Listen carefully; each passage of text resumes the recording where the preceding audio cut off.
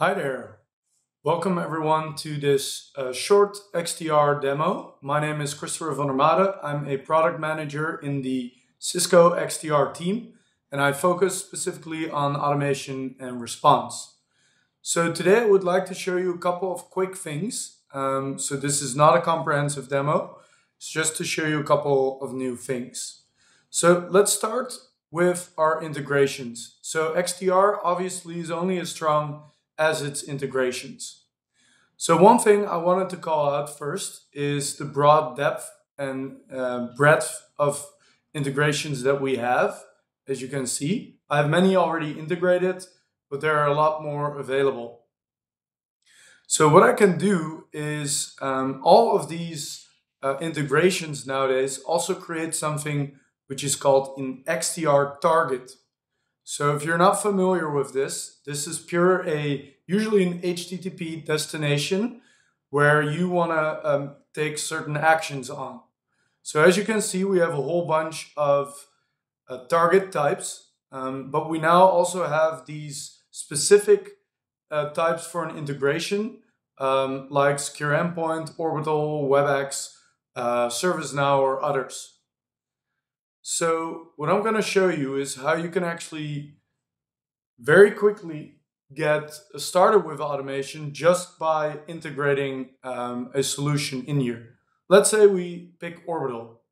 This one has no issues, as you can see, and I can explore automation workflows in Exchange.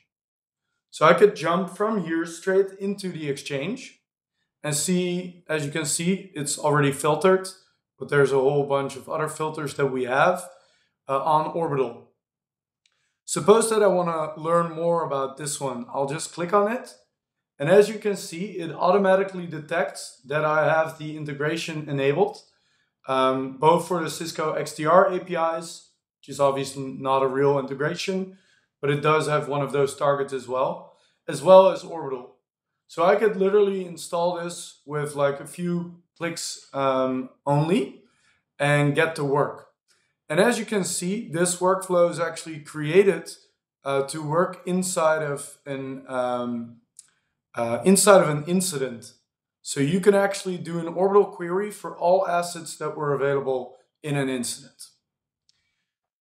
So in order to do that, I would actually have to go to my automation rules, which is a fairly new concept as well in XDR, where you have incident rules and other type of rules, and you have them priority ordered or standalone. Standalone means they would also always execute.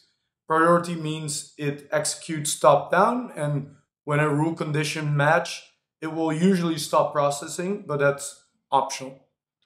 So here I have my catch-all rule, and in this I created a catch-all rule. I didn't add any conditions, but I could add any set of conditions using the metadata of that incident. For example, the MITRE tactics, or maybe the status of the incident.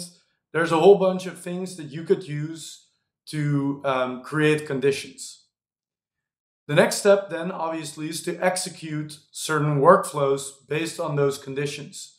So what I did here is I have that Orbital script and a WebEx notification, both working on the targets that I showed you earlier that are based on the integrations that I showed you before that.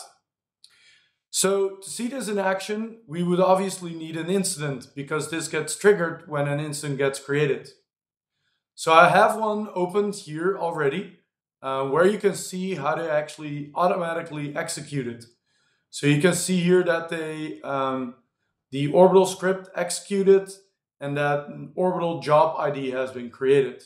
So if I click on this, it would actually open up that query that has been done, that would show the user sessions from that device.